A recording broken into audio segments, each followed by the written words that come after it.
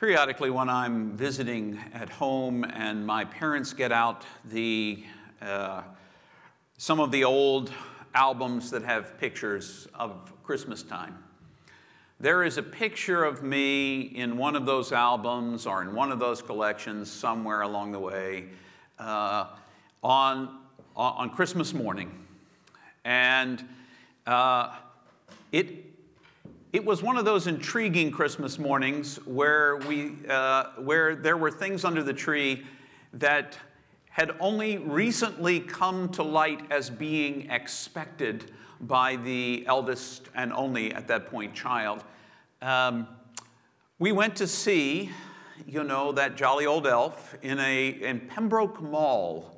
Of all places. He had a little house, and you went inside and you sat on his lap and you talked about what you wanted.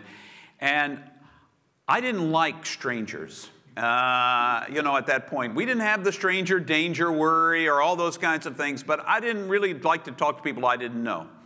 So I didn't know who this dude was or why I had to sit on his lap, but in any case, he asked me a series of questions about what I wanted for Christmas, and I couldn't answer because I didn't want to talk to him. So eventually he says, well, do you want a fire engine? And I said, yes. They took a picture and I walked out. Well, there was this fire engine under the Christmas tree. And it was back in the day, this was all plastic, small pieces, probably wouldn't be sold today because it would, small children would probably be not good for them. These pieces are not allowed for children under 8. However, it was totally cool because it had this little button that made the little arm go up and down and up and down. And it made the wonderful siren sound, which I am sure certain individuals who may be watching right now did not appreciate. But they didn't disable it. I still remember. But there was a look of surprise on my face in one of the pictures. And I still can see that picture of that little boy's face, it was mine, in his footy pajamas. If you remember, footy pajamas, maybe you don't have them anymore. I certainly don't. But footy pajamas, and I was sitting there in a cherub-like, angelic pose with my hands crossed like this, because supposedly the lore goes that I was praying in thanks for the fire engine that I didn't want until Santa Claus suggested it. But the surprise of discovering that under the tree still rings true with me, that surprise of the unexpected. What do you do when the unexpected happens in our lives? Now, I want to read you a story about some people who are essentially minding their own business, doing their thing. And something intriguing happens. It will probably be somewhat familiar to you if you come from a Christian tradition, because it is something that I will probably read to you in its entirety, this whole story, on Christmas Eve. But until then, I'm just going to read a piece of it. And here is the piece I will read. Jesus has just been born. That's the spoiler there. There were shepherds in the area living in the fields and keeping night watch by turns over their flock. The angel of God appeared to them, and the glory of God shone around them, and they were very much afraid. The angel said to them, "You have nothing to fear. I come to proclaim good news to you, news of great joy to be shared by the whole people. Today in David's city, a Savior, the Messiah, has been born to you. Let this be a sign for you. You'll find an infant wrapped in simple cloth lying in a manger." Suddenly there was a multitude of heavenly hosts with the angel praising God and saying, "Glory to God in highest heaven, and on earth peace to those on whom God's favor rests." When the angels had returned to heaven, the shepherds said to one another, "Let's go straight to Bethlehem and see the event that God has made known to us." They hurried and found Mary and Joseph and the baby lying in the manger. Once they saw this, they reported what they had been told concerning the child. All who heard about it were astonished at the report given by the shepherds. This is the gospel for us this morning. Praise be to God. There's this wonderful story. Shepherds doing what shepherds do. I don't know if any of you have ever been shepherds, even like as a part-time job, but it's pretty much an intriguing job where you hang out with sheep all the time. It's not like you had pens where you kept them somewhere and you could go home at night to sleep. It's kind of like a cattle drive. If you've ever seen the old Westerns where they go out, Linda's mom tells stories about back in the day because her mom, not Linda's mom, but Linda's mom's mom, was in charge of the chuck wagon when they would go to drive the cows. And so they would go out and Grandma Brown would fix their breakfast, their dinner for them right there on the open fire and cook for them. But they lived for a period of time out among the cows. And the chuck wagon followed them around and fed them wherever they were.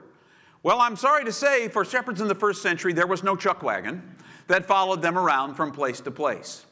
And there were no pens, so you couldn't leave the sheep to do their own thing and go back home. You lived with and stayed with the sheep all the time.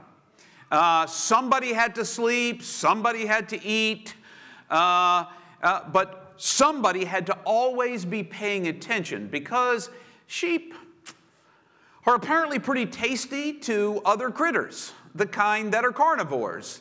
And so if you're not paying attention, one of those carnivores might just come up and take one of the sheep or several with them. And if your livelihood is based on those sheep, you're going to watch for. So you're going to be, so pretty much the job of a shepherd is to live out with the sheep and follow them around from place to place. Your life is based on the life of the sheep. There's food to eat here, we're going to stop here. There are still, when I was in Israel in the 1990s, there are still Bedouin tribes that go from place to place driving their sheep from place to place all over Israel looking for grazing land. And they have specific caves that are located in different locations where they can put the sheep at night. And so it's really intriguing that in 2,000 years, not a whole lot has changed in some places anyway about keeping sheep. So you can imagine if you're a shepherd, just to give you a little background about shepherds, your whole life was spent with sheep. Have you ever been around sheep? Like, you know, sheep in, you know, in their pen or out there? Yes, Marge is exactly right. If you couldn't hear her online, Marge said, they stink. They have a very strong odor about them. And I guess if you're around them long enough, your nose turns off, you don't smell it anymore. But anybody else would notice, oh, that's a shepherd coming into town because of the smell that you carried with you wherever you went. And so it was shepherds, while they did something really important, were not looked upon particularly highly. And when it came to the religious life, they were complete outsiders. You would have thought shepherds were insiders. We talk about God as the good shepherd. We talk about, there's lots of images of shepherds in the Bible, but shepherds were outsiders because by the time that Jesus was born, roughly in the first century, religion had gotten really kind of an us and them kind of feel to it.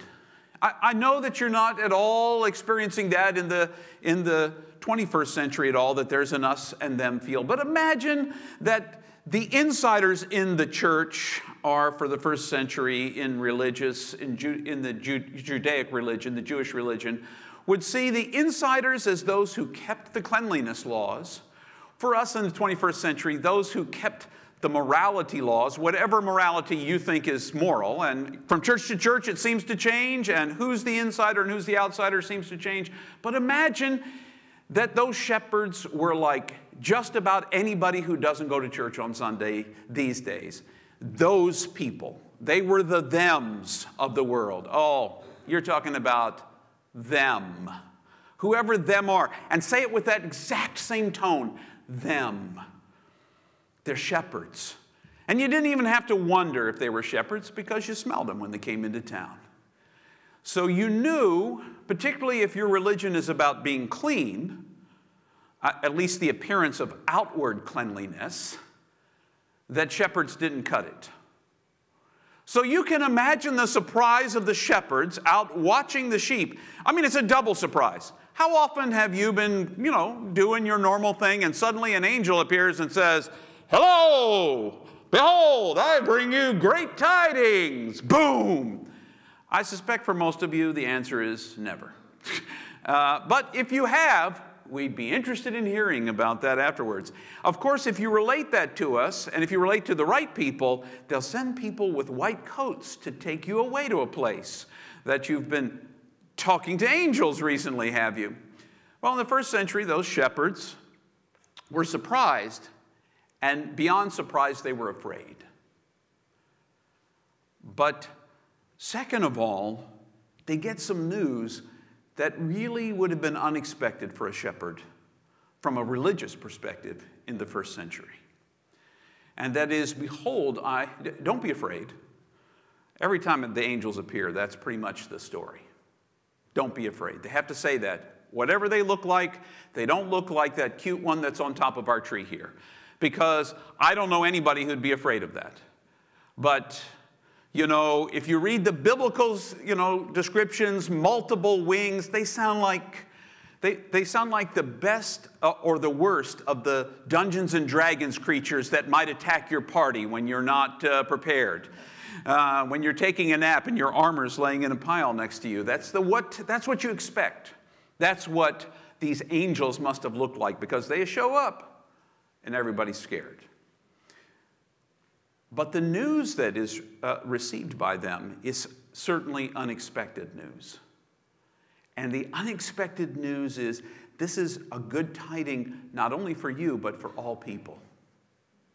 For all people. And I'm announcing it to you, the nobody outsiders, don't fit into religious people. And why? Because you have meaning. You have importance. You have value. I don't care what the religious people tell you about your value because they don't have the only understanding of who God is, of who I am, the angels might have said. They don't have the only understanding because we've got good news and it's for everybody. It's for everybody. And that everybody is you too. You online too. And that good news is that God wants to bring peace, healing, hope, reconciliation to everyone. To everyone, everywhere. Now that's great news. That's great news. If we were really good at sharing it, everybody would feel good about it.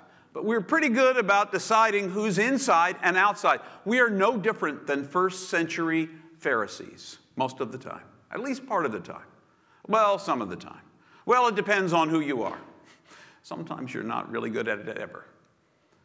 In this world, what we expect is that everyone will treat us the same way that they've always treated us. If we've felt like an outsider our whole lives, we expect to be treated like an outsider. If we've been respected our whole lives, we expect to be respected.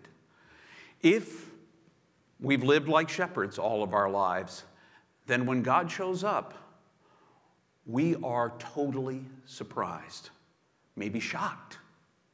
And we've got to see this thing. You notice what the shepherds do? First thing they do, hey, let's go see this.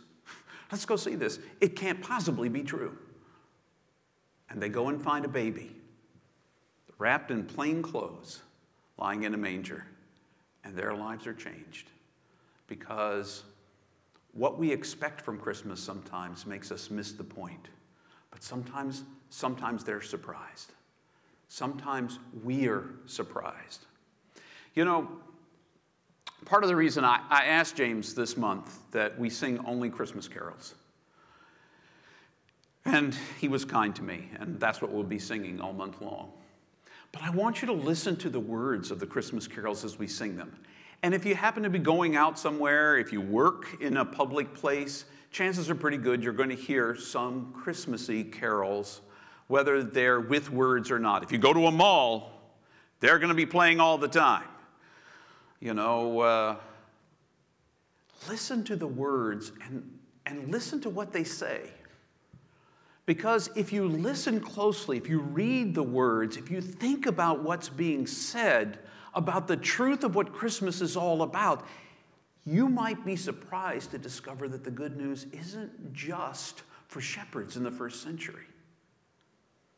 And it's not just for us at St. James, or for any other church for that matter. It seems to be for everyone. And that's a good surprise. We live in a time when people are completely disillusioned, are becoming more and more disillusioned with every traditional institution there is, and that includes the church. They're not interested. They don't trust the institution to do what we are at a all-time low, although, you know, it could keep going down, I suppose, in terms of the trust that we have for Congress, for the presidency, and now for the judiciary. At the lowest level of trust of all of our institutions. And this is just statistical truth. But the church is one of those institutions that people don't trust anymore. They don't trust us because we haven't always proclaimed good news. We told you how to get your life fixed morally, because after all, the church, if nothing else, seems to be moral police. But we didn't help you discover meaning. And people are starting to realize that they have plenty of meaning without coming to a building, singing some songs, hearing a sermon that makes them feel bad, and then going back into the world. Who wants that? I don't. I'm not interested in that. Why would you show up for something like that week after week after week? I talk to more and more disillusioned people all the time who say, why would I go to church? I don't need anybody else to tell me I was bad. My parents did, my teachers did, law enforcement did, or whoever else told them they weren't that good. I don't need to hear it every Sunday. And who would? Most of us here don't need to be reminded that we make mistakes. What we need to be reminded of is that in spite of our mistakes, and sometimes because of them, we actually discover that we're valuable not because of how good we are, but just because we are. Surprise! Christmas is the surprise that says you are valuable. Everybody else says you're a shepherd. You're a nobody. You stink. And there may be a lot of people that say that, but not God. God says, surprise, I've got some good news for you and for everybody. I don't care what you look like. I don't care what you smell like. I don't care how many mistakes you've made. I don't care if you make 15 before the end of the sermon. I'm going to love you. That's the message I need you to hear. I need your story to get bigger. I need your story to have meaning.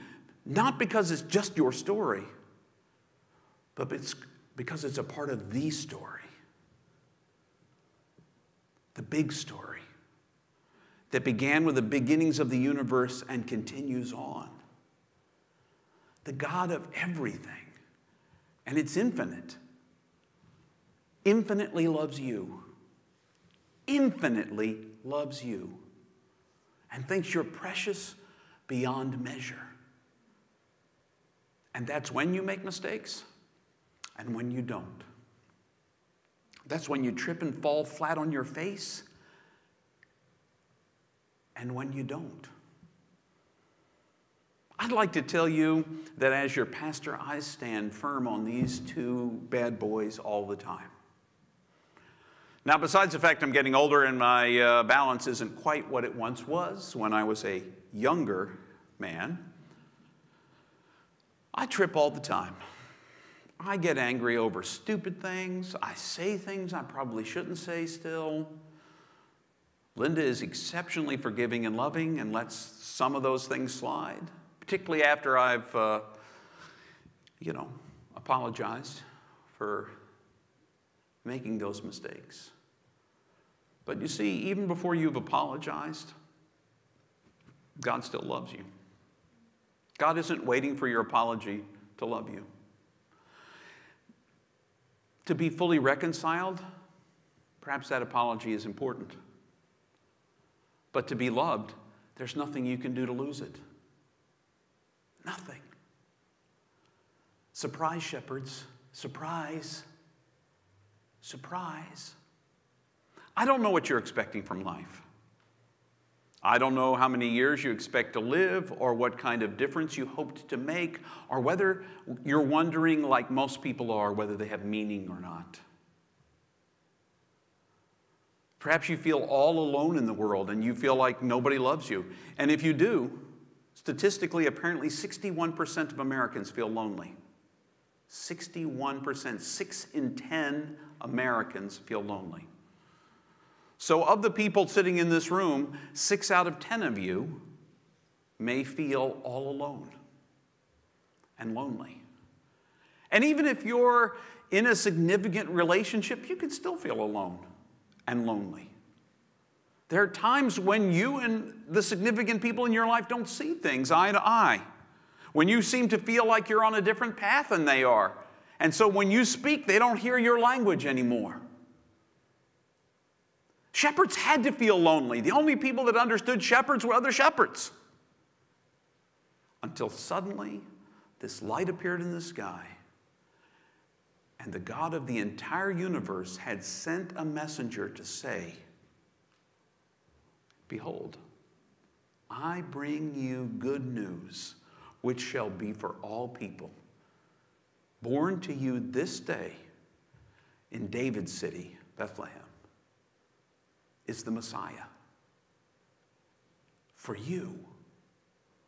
Not just for the religious people, not just for the people that look like you, not just for the people who are from your nation, for all people, for everyone, all the time.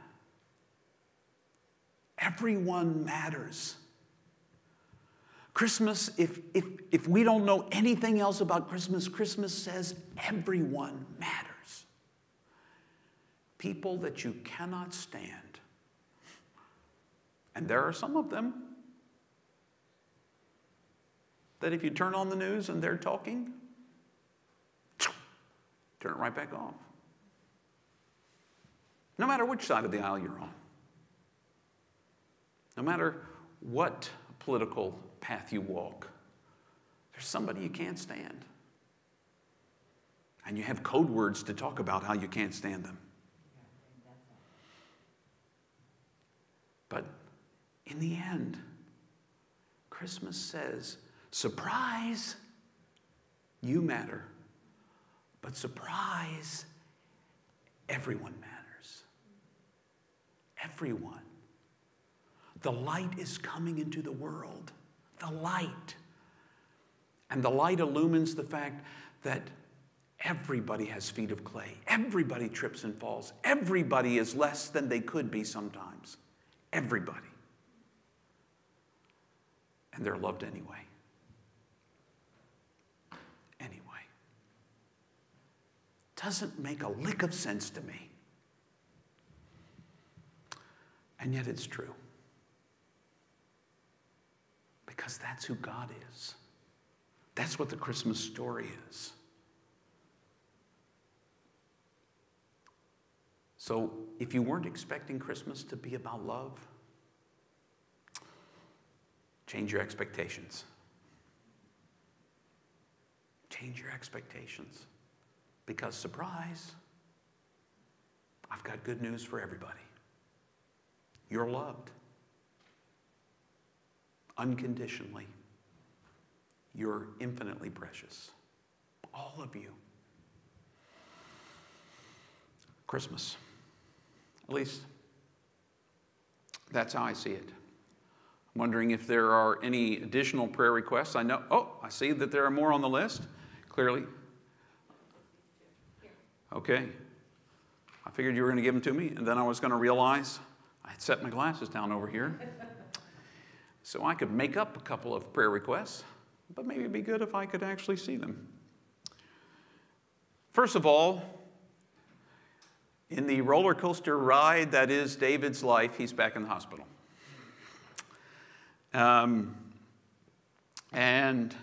He's having trouble holding food down. And so David, chances are pretty good he's watching us. David, know that we're praying for you, and we're keeping you and Donnie in our prayers. I also want us to be praying for all of the children and families who will receive the gifts that St. James is providing through the angel tree. You can see these gifts that are underneath our Christmas tree here at this building. They're going away today. And the reason they're going away is they're going to families and children who might not otherwise get something at Christmas time. And so we are delighted to be a part of making that difference in a child's life. So I want us to be praying for them. And I guess if I were going to extend it just a little bit, I want us to be praying as well for the families that are served by the West End Food Pantry. Because there has really never been a time in my life when I knew what hunger looked like, where I wondered exactly where my next meal was. There were some times when I ate some unsavory things because that's what I could afford to eat. But truth be told, I've never known what it was like to not know where my next meal might come from. And I can't imagine what that would be like if it was just me, but what it would be like for my family if I felt responsible for them getting enough food. We are doing the Christmas box challenge again this year. The PDF, well, I had to turn it into a JPEG, which created a great challenge. Should be on the Facebook page later today, and I'll forward it to James, and we can post it on the website as well. If you want to be a part of the Christmas challenge, where we fill a box with food and bring it somewhere around Christmas time, and it just augments what we put in the West End Food Pantry shelves to give to our neighbors. So let's pray. We'll begin in a moment of silent prayer. I'll pray out loud, and then we'll pray the Lord's Prayer, a version of which will appear on the screen behind me. Let's enter into a moment of silent prayer.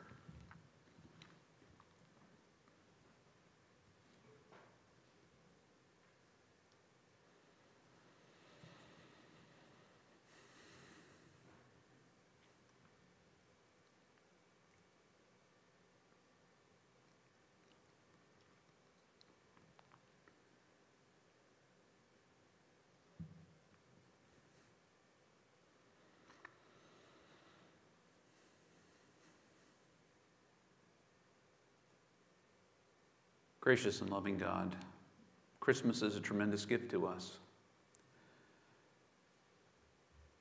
You became one of us in your Son Jesus at Christmas time. We got to see what love looks like as a person. And to know that because we saw it as a person, that we as persons could also act out that love in our everyday lives. Now, we forget it. It slips from our mind. We need reminders from now, from time to time. And yet the surprise of those first shepherds at hearing the words, "You matter." In the eternal scheme of things, you have meaning and you fit into the bigger story of meaning, is something we all need to know.